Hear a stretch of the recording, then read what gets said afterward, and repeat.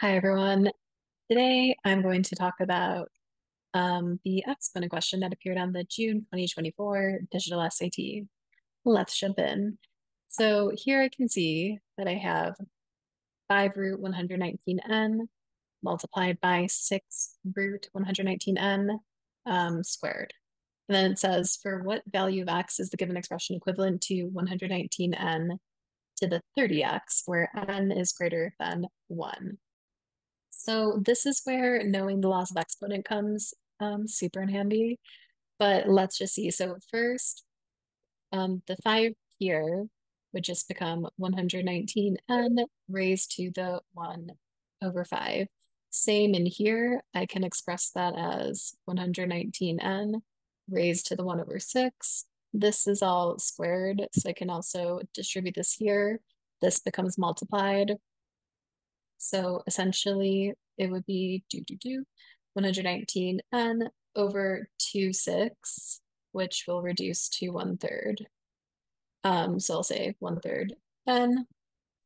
And, and then it says that it's equivalent to 119n to the 30 power. Well, first, note now the bases are the same. So I can just do 119n, 1/5 plus 1/3. And then I can set that equal to 119n raised to the 30x. Next, I need to find the common denominators of 5 and 3, which is 15. So that would be 119n.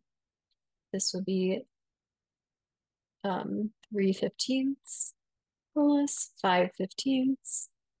Do, do, do, do. So basically 119n over 815 is equal to 119n raised to the 30x. So remember, I have the bases, they are the same. When bases are the same, I can simply take the exponents, 8/15, and set it equal to 30x. I will do that over here. So 8/15 is equal to 30x. Cross multiply. This will give me 8's equal to 450x. Now divide each side by 450.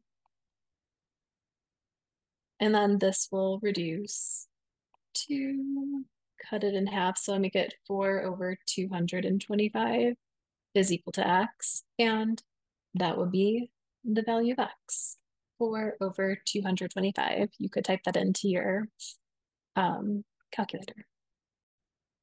So amazing. Let's also look at another exponent question that appeared on June 2024 digital SAT. Similar question, which was this one here.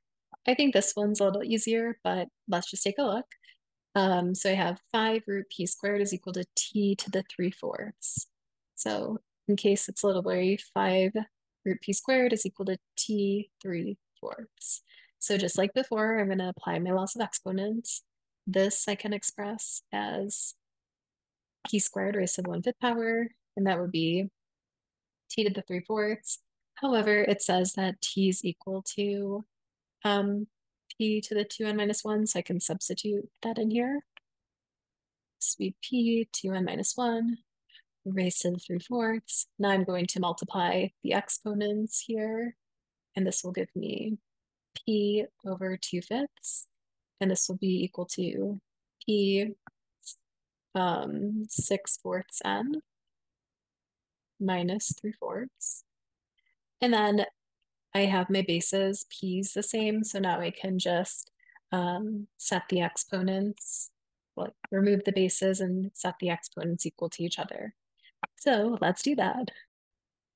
Okay, so I'm gonna also just bring the 3/4 over just to show step-by-step process. Next, I would find the common denominator, which is 20, and then this would become 8 over 20 plus 15 over 20, and that's equal to p 6/4 n, which simplifies to